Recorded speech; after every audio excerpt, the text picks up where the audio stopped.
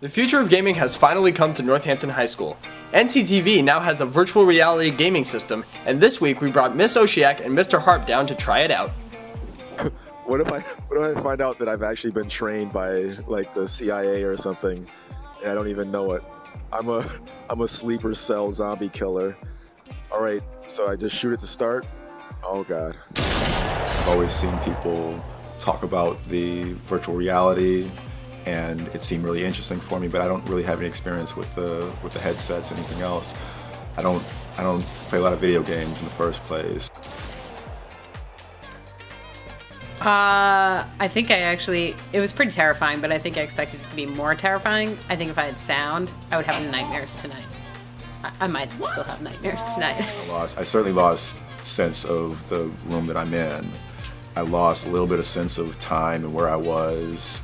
It was kind of mesmerizing. The second game I played was I spent a little time as it was setting up, just looking around and taking a look at the whole world in there, and that was interesting.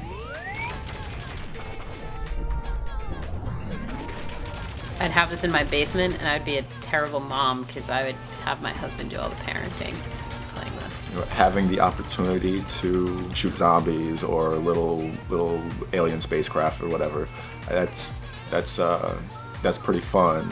But I'm sure there's a lot of things that I could do that would be able to be welcomed by my bosses. Am I still alive?